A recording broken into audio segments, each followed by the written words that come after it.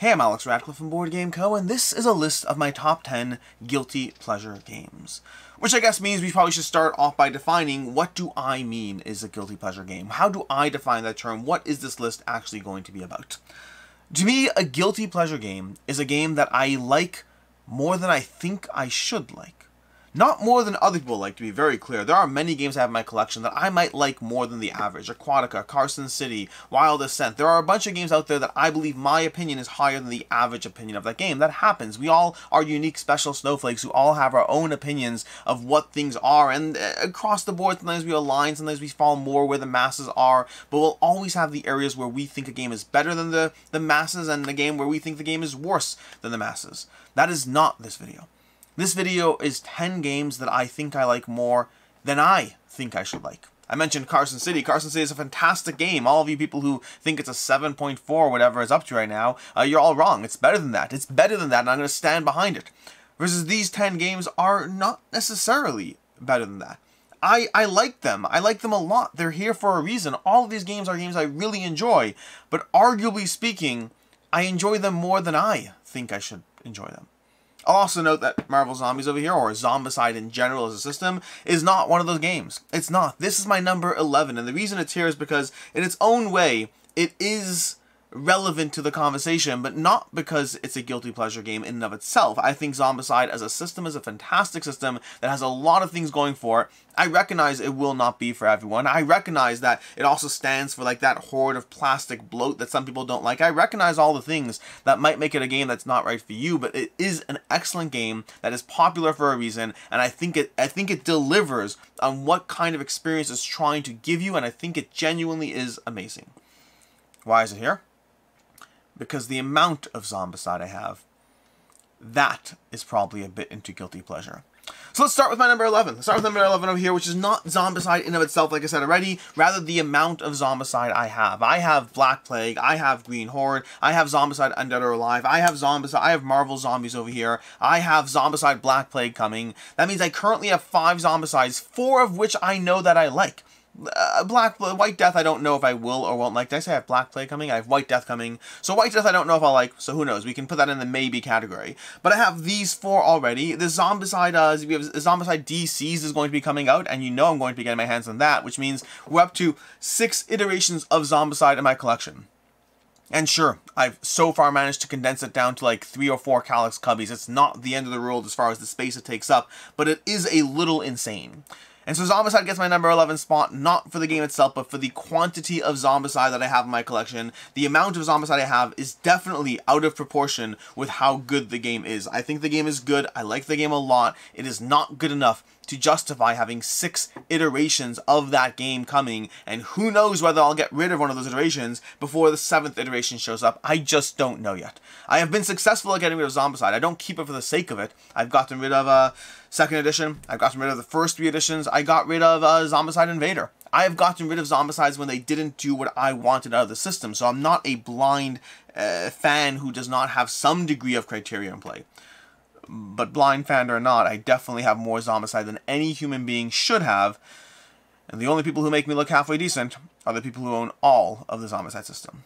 And so that's my number 11 pick, but it's not, again, it's a weird 11, because it's not really 11, it's a adjacent category for the quantity I have, as opposed to anything else. My number 10 pick, and this list is not going to be in any particular order, I should note. It's not an order of what I think is the most best. There's just 10 games that are my guilty pleasure games. And I think I'm going to be ordering this in terms of box size, lowest to highest, just because it's practically easier to grab the games that way. My number 10 is Numbsters. I think this is delightful.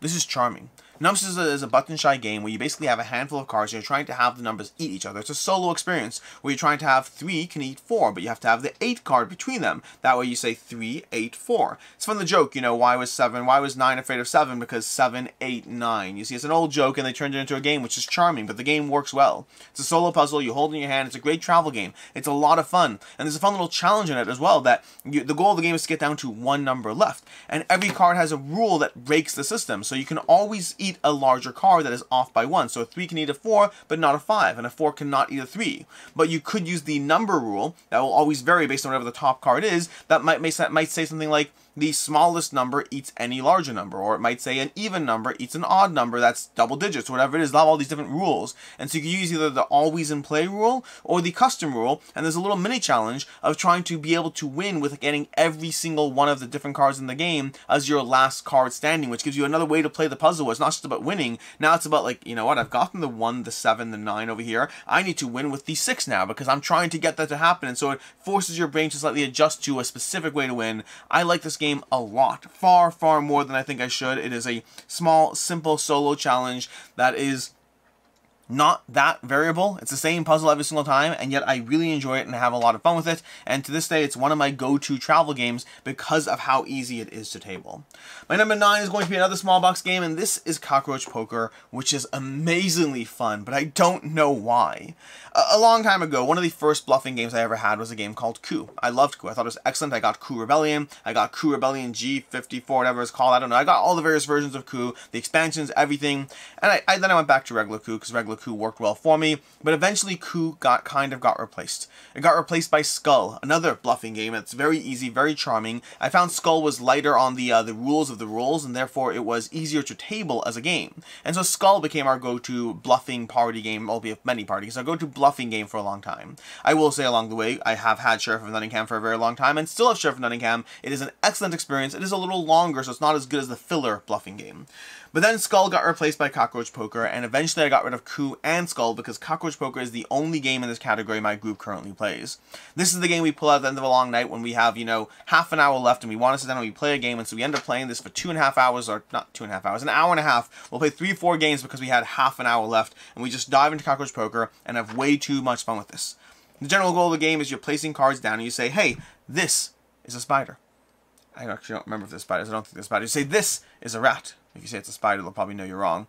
You say, when you go ahead and you pass that card, they go ahead and they can either call your bluff or not, or they can look at it and then pass to the next person. And that's where the fun comes in, because they look at that card and they're like, it is a rat. Or maybe they say, that's not a rat, that's a bat, and they pass to the next person.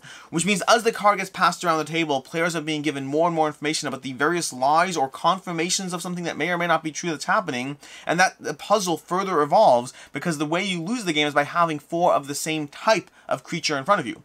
Which means suddenly, as soon as I have 3 rats in front of me, the whole puzzle changes, because now it's just not a random card that's being passed. When I pass you a card and I say, it's a rat, you have to be able to call my bluff or not. Your goal is to call me out. If I'm telling the truth, you want to say, you're telling the truth, and call me on it. If I'm telling a lie, you want to say, you're telling a lie. You just want to be able to predict what I'm doing, and that will define whether you get the card or not. And that leads to these mind games that are so satisfying, but it's so stupid too. It's stupid. It's mindless. I'm not saying it's not a good game. I think all of these games that I'm going to talk about today are good games. But I think there's a difference between being a good game and being a game that I really enjoy as much as I do these games. And I do not understand why Cockroach Poker is as enjoyable as it is. But for whatever reason, it works. And for whatever reason, it's a guilty pleasure game. It's working on my entire group. Then we have The Mind, which isn't even a game. And it's a game that or it's not a game, it's an experience that I should have gotten rid of by now because I've won this so many times. But the way The Mind works is you basically get a card. The card is between 1 and 100. There's a deck of cards, all the numbers between 1 and 100, and to each player at the table, you give them 1 card. Just 1 card. Maybe you're playing a 2-player game, I get a card, you get a card. The only thing I know is that your number is between 1 and 100, and it's not the same number as mine, because that can't happen. There's only 1 copy of each card. You know the exact same thing. And then you and I cannot talk to each other. We can't. We're not allowed to talk to each other. So what we do now is we sit there and we just hold the card, and at some point you play your card. But when you play your card, the goal is to play your card on the table in ascending order. But how can you do that if you're not talking to each other? How do I know if you have a 90? How do I know if I have a 5? I mean, I know what I have. How do I know if you have a 5? And the answer, to a certain extent, is you just wait until the moment feels right. And at some point along the way, you're like, well, if you had a 1, you would have played it by now. So you don't have a 1, but you have a 2, a 3, a 17, a 19, a 24. What's the right amount of pausing that's present for this game? And then when you're done with that, you hand each player 2 cards, and then 3 cards, then 4 cards, and all the way up to anywhere between 8 to 12 cards, depending on the player count you're playing with. So at some point, you can have 4 players at the table, each with 8 cards in their hands, 32 cards that need to be played in ascending order, or you will lose the experience. It is such a ridiculously stupid concept that works so well. And the way I work with this game is I play it, and I play it again, and I play it again, and eventually I win. And then I stop playing it for 6 months, while I let myself forget how exciting it is, and then I pull it back off the shelf and play it again. I've gotten so much fun out of this game. It is so good. It is so satisfying. That moment when you and your group, whether it's 2 people, whether it's all 4, when you have that mind melding of an experience where you get into each other's heads and you feel the vibe and you feel the tempo and you play the cards down, the mind does not fail to deliver. And yet it's so stupid and I barely call it a game. It's basically just wait and pause and play a number. There's no communication. There's no real sense of strategy. It's just a bunch of cards and a bunch of people having way too much fun, making stupid choices at 2 a.m. in the morning. My number 3 pick, that was my number 3. My number 4 pick is going to be Las Vegas. Las Vegas is ridiculously light, but man, this game is so good. You see, Las Vegas is basically a game where you're going to be rolling your dice. You're going to be rolling a handful of dice, and then you place all your numbers that match certain casinos on the table. There's going to be casinos that number between 1 to 6 on the table, and each of those casinos has a stack of bills below it. You're trying to win the bills at the casino. So I might sit there and maybe I roll two twos, maybe I roll then 1 3, and maybe I roll 3 4s. I have a bunch of choices, but ultimately I'm picking one type of number. So I'm either picking the 2s, the 3s, the single 3, or all the 4s. I'm picking a single type of number, and I'm placing all of them in that casino. And whoever has the most dice at each casino will win the money there. So you are looking at the distribution of cash at each casino, which will vary, but also you're looking at who has what dice at the casino and how hard they're fighting for that.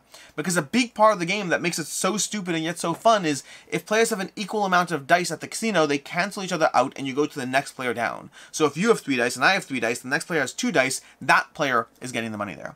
Now there's some additional rules of distribution of how things work, but the core principle is roll dice, assign them to casinos, and then watch people slowly but surely bump each other out as they fight way too hard to double down on the thing that they shouldn't have doubled down on because it wasn't good for the strategy, but now they're invested and now they're playing dice and people are just going crazy, and some other player goes ahead and plays 1 dice and manages to get a $100 bill off the casino because other people were being stupid and they were too emotionally invested in their decision making. It's so good.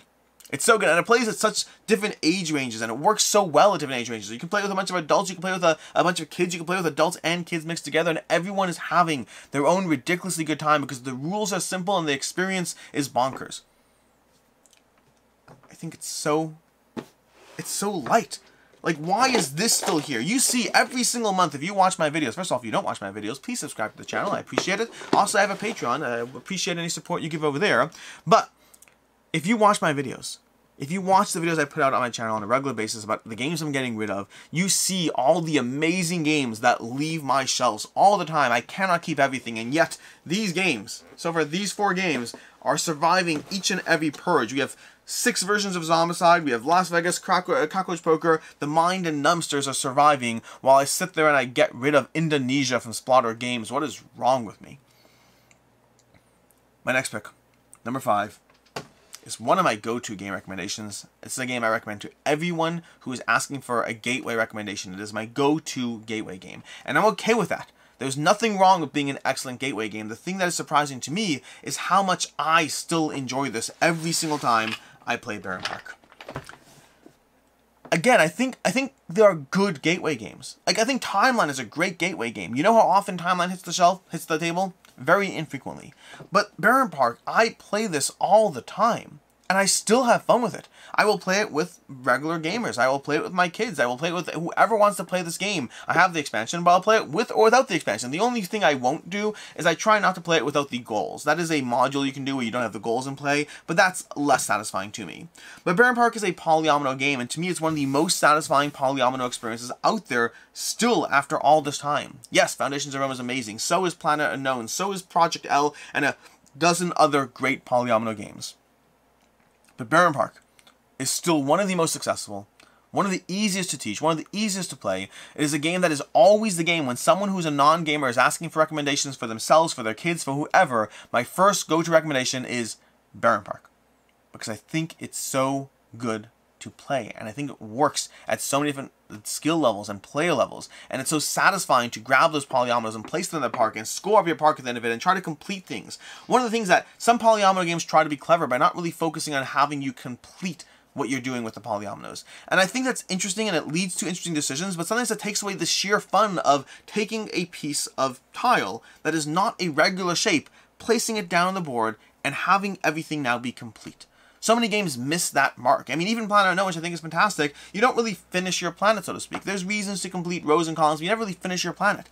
Foundations of Rome is amazing and it's incredible, but you're not really finishing your own board. You're kind of placing things down in a city together, and so it doesn't have that same sense of accomplishment. Project L, you have miniature little tiles. Isle of Cats, you're not really filling the board, so to speak. You're filling sections of the board.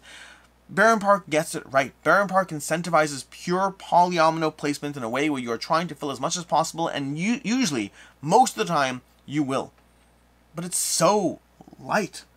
Like Las Vegas before, it's just a light experience. I'm not saying it's a bad experience. I think all these games are good. But the fact that I'm still playing Bärenpark, the fact that I've gotten rid of so many other games, Bärenpark is definitely, to me, the level of lightness and accessibility this game has, and yet the amount that I still enjoy it, has me definitely considering it one of my guilty pleasure games. Number 6 is going to be another Marvel title, and that was unintentional. I used this as just a generic Zombicide copy, but this one's definitely Marvel. This is Marvel United. I love Marvel United. I don't know why I love Marvel United, but I love Marvel United. And to be very clear, the first time I played Marvel United, I was disappointed. The first time I pulled out a core set, the Walmart core set, the first thing that showed up on anyone's doorsteps well before the Kickstarter ever arrived, and you had that simple core set with like 8 heroes, whatever it was, and some basic cards, and I sat down and I played it, I was like, it's okay. But the more I played it, as I got more content for the game, as the Kickstarter arrived, as I started playing through more of the stuff, and as the more interesting villains and some of the more interesting heroes, to some degree, it's a limit of how interesting the game actually is, as those things showed up and as the variety was there, I started to enjoy it more and more. And this is a game that I would say most of my plays of Marvel United have not even been with my kids. Yes, I play with my kids. Yes, I have a good time playing with my kids, and I think it's a great game. I've played this game solo, I've played this game with my kids, and I've played this game with my regular game group members, and I've played it most with that last category, which is astounding to me. Do you realize how light this game is? I mean, it gets a little more interesting. In fact, Spider-Geddon over here, Spider-Geddon is my recommendation for if you're looking to experience Marvel United, and you want to see what this game has to offer, both a little bit more complexity than the base core set, I think this is the core set to get your hands on. It'll be cheap, it'll be affordable, and I think it gives you a lot more interesting stuff than the basic, normal, typical core set. And they've learned and iterated upon the system along the way, but it's still ultimately just drawing some cards and playing some cards and making the obvious choices to stay alive. I do not think the decision space is nearly as complex as what I want from a typical gaming experience. When I sit there and I defend Marvel Zombies or the Zombicide system in general, I will do that, and I have a harder time doing that with Marvel United. It's not that I don't think it's good, it's that it's light. It's a light experience. You play cards down, you do the symbols, you try not to die, and then you either win because you played decently or you lose because Rhino charged you too hard and killed everyone in your spot. These things happen in the game. But I don't know why. I don't know why it's as rewarding as it is, but it is as rewarding as it is. That's the key thing. Forget the why, forget the how. I like this game so much, and I mean, it does also fall in the category that Zombicide falls into, where I have 3 entire seasons of this game coming, and I will reluctantly probably continue to spend money on it that I shouldn't. I like Marvel United a lot, but there's no question at all that it fits the category of being a guilty pleasure game. My number 7. I debated. I did, because I think it's arguably, outside of Zombicide itself, I think my number 7 is arguably the best game from looking at the game. I think it's arguably the best game, and that's Rolling Heights. It's not my favorite game, but I'm trying to be critical about things that I appreciate versus areas I think I've been some way magically pulled in. I think Rolling Heights might be the best game on this table. But also, I think Rolling Heights is mostly as fun as it is because you're rolling meeples into a box. So I'm not entirely sure. Rolling Heights from AEG and from John D. Clare is a game about rolling meeples into a box, like I just said. The general idea of the game is you're trying to build out the board. You have a shared board, you're building up buildings, you're doing so for a variety of reasons. Each building will give you points, there's some objectives in play, you have personal goals, you have all these things to balance and be mindful of. But ultimately, the game comes down to the fact that you start with a few meeples, you roll the meeples in the box, the meeples that are left standing, they're helpful. The meeples that aren't, not so helpful. And you do that as efficiently as possible, trying not to bust. A bust is when you roll the remaining meeples and no one lands on their feet in any way, shape, or form. That's when you bust, and that is just sadness, and everyone took away your Halloween candy that year because you don't get anything. That's not true. You do get something, which is why it's actually kind of worth busting in the beginning. That's a whole different conversation about strategy that we're not going to get into. But the important part is that Rolling Heights, I think is mostly as fun as it is because you're rolling meeples into a box. I'm not saying the game isn't good. I think the game is good. But I think the standout aspect of Rolling Heights is that you are rolling meeples into a box, and something about that process is so much more satisfying than rolling a 1, 2, 3, 4, 5, 6, whatever number you're going for. You know, because they have that aspect where a meeple standing on its feet when it lands is like a 6. That's the best number. And then meeple that's kind of an anyway on its side, that's not flat on its back, that's like, you know, a 4 or 5. And then a 1, 2, and 3 is a miss. Now, I don't know what the exact ratios are, I don't know exactly what the exact odds are, but all I know is when you throw a bunch of meeples in the box and they don't land flat on their back, it is so satisfying. And so, like, this entire game works off that system. But I don't feel like it works off that system. I have to think about it critically and be like, but, like, the game's good. Like, the game is, it's not a bad game. It's just, it's a good game. It's just a good game that's magnified by having these meeples be rolled into a box in a way that makes the experience better. But it does make the experience better. That's the key thing. That's the takeaway. The takeaway here is that it does make the experience better. That's the takeaway. I like Rolling Heights a lot. My number 8. My number 8 is Mille Fiori. Mille Fiori over here is more fun than I thought it would be at first. Mille Fiori from Referral Games is a game that is going to have you placing tiles down, drawing cards, you're drafting cards, you're placing those cards down, the cards determine which of like 6 different areas on the board you're placing your tiles down. You have these little crystal see-through tiles that go on the board, and different areas will score differently and give you different bonus plays, which are basically extra turns, as well as bonus points, which are basically getting 20, 15, 10, or 5 points. And then each area has its own way that it scores, so you're trying to be mindful of the scoring, the bonus plays, and the extra turn and the extra points in each of these areas. The game system is very light. And the game system often devolves into like, oh, someone has to block that person from doing that, or oh, that person's getting so many points because they found a nice engine. Oh, look at that. That person won with 382 points, and I have 241, and it's like, it's just a ton of points being handed out. But every time I've played Mille Fiori, I've had a great time with it. Every time I've gotten to this table, it has reinforced that I'm having fun with this system. Like, I don't know if it stays forever. And all these games, there's no guarantee that they're forever games. There's no guarantee. I mean, a lot of these have been around for a long time, so I think a decent amount. I mean, I think Mille Fiori is arguably the most recent here, so maybe that's the one that's in most danger, but it's just so good. The first time I played it, I was like, this is fun, but I'll play it again because, like, you know, I'm reviewing it, but, like, I don't need to own this game. And then I played it again, and I enjoyed it, and it's just sat on my mind, and even now, as I'm talking to you about it, I kind of want to pull it out and play it. The card quality, kind of junk, honestly, but the rest of the components are solid. They're nice little tokens you put down on the board, and something about the process of just trying to score an extra 20 points, an extra 20 points, and doing that little chaining. Oh, look at that, I got a bonus play into a bonus play, into a, like, a extra 20 point bonus, and boom, go ahead and ratchet me up, like, 52 points. There's something satisfying about those turns, because you just got 52 points in one turn, but you'll do that. Is it the most strategic game? No, far from it. Is it, like, arguably not that well balanced? I can make a strong argument that's not that well balanced. Is there the absolute problem that if you're playing this with more than 2 players, you will find yourself in a situation where somebody is snowballing in points, and unless somebody is willing to sit there and tank them, they will continue snowballing in points?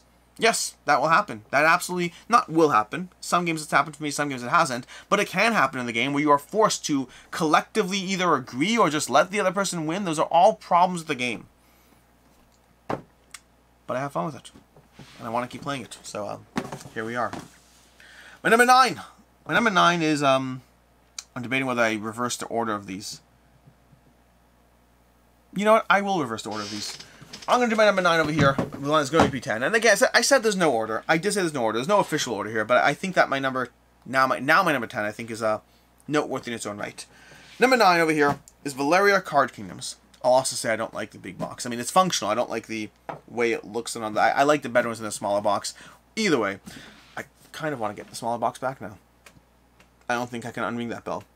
Valeria Card Kingdoms is one of those many Catan, not knockoffs, but Catan adjacent games. You have games like Machi Crow, you have games like Space Base, you have games like Bad Company, you have games like Valeria Card Kingdoms, all of which involve rolling a few dice and everyone at the table gets resources on their turn. That's the core premise of the game. That's all it is. That's all it is. You're just trying to roll dice and get stuff. You start with a 5 and a 6, and if you roll 5s or 6s, you get stuff. Also, if you roll a 2 and a 3 together, that adds up to 5, so you get stuff in that too. In fact, if you roll a 2 and a 3, you will get everything that's a 2 or a 3, and the things that are a 5. And so you're just trying to get stuff. That's what you're trying to do in this game. And then you use those stuff to go ahead and fight monsters. You can use some of your tokens and you fight monsters and you defeat the monster rows. And eventually, if you defeat all the monsters, you'll win the game, or the game end will trigger, I should say, instead.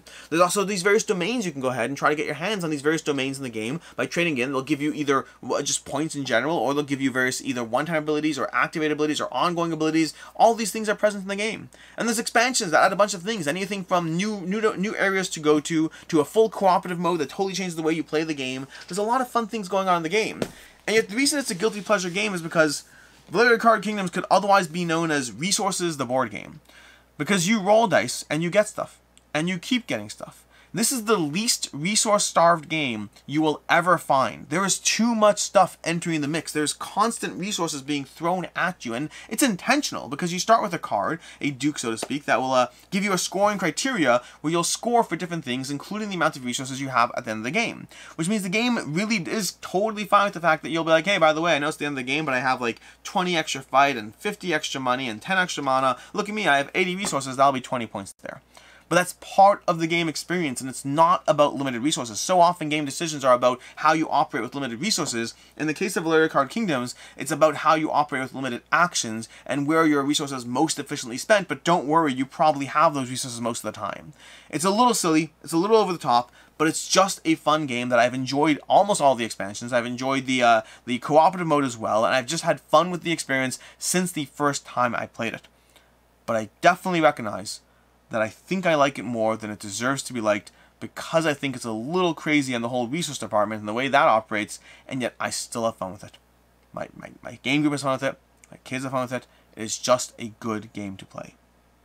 My number 10 gets the number 10 spot, not necessarily because it's the biggest gap between, I don't know, how much I feel I should like it, but because my number 10 is a game I've played now. I'd have to look at my log plays, but I've played this game close to 200 times by now.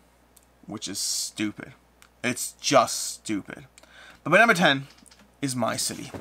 My City from Cosmos is a game that I can't stop playing. I'm in the middle of 2 active sessions right now of this game. I just finished playing through My City Roll and Build, I think it's called Roll and Build. And this particular version of the game, this one right here, I have played this nearly 200 times. Around 100 times using physical copies of the game, where you play through it, because you see, you can get 24 plays out of this game. 24 plays. It's a legacy game, it's a polyomino legacy game, and you can get 24 plays out of it before it's done. But also, if you play it 2 players, you can get 48 plays out of it because of the fact that you have double the components. I've had 2 full copies of this game. I'm still in the middle of this one, so a little less than 100 plays out of the physical copy of this game. And then around 100 plays because I've played through this like 4 full times on BGA and Board Game Arena, and I've continued to dive into it as well. It is an easy game to play. It plays in half-hour-long sessions. It's so much fun to just like place your polyominoes, learn the new thing that's coming, because each session adds something new to it. And so you get a little rule adjustment, and you keep playing it. You get another rule adjustment, and you keep playing it. And before you know it, you just spent 2.5 hours playing 5 sessions of My City, and now you're debating whether you just play 1 more session, because that might complete the chapter arc for you, because the arcs come in like 3-episode arcs. It's so much fun. I like it a lot. My only real complaint is that I'm trying to finish My Island at this point, and My Island I'm only just in the middle of, because I started My Island, but I didn't finish My Island, and so I need to finish and play through My Island, but I've managed to finish and play through My City Roll and Build in the meantime, which is almost as charming. It's not as good because it's more chaos and less planning. There's actually planning in here, but it is great for traveling, and so there is that aspect, and so I like the game. It's a good game. It's a fun game. It's got a little scratch in the box too, which is sad. That's sad. That's really, really sad. But the point is, like, again, I think this is a good game. Every single game on this table I recommend without hesitating at all. But the amount of time I've spent on My City is a little insane, considering how good this game actually is. It's not that good. It does, by the way, it does do that thing that Bärenpark does well, where you're actually trying to fill up your board. Again, it's satisfying to place polyominoes in a way that actually fills up the area. That is satisfying. Someone tell game designers that is the fun of polyominoes. The fun of polyominoes is filling things up. Heck, even Uwe Rosenberg, A Feast by Odin, he gets it. You don't have to be super clever about like places to go. Just fill up your board. Just have fun and fill up your board. It's a little addicting. Board games are a little addicting. I might have a problem. I might genuinely have a problem. I mean, we talked about 200 plays in My City. I might have a problem. But that's this list. That is the list of my top 10 guilty pleasure games. Games that I genuinely enjoy, games that I easily recommend, but games that I think I like more than I should. Which doesn't mean anything.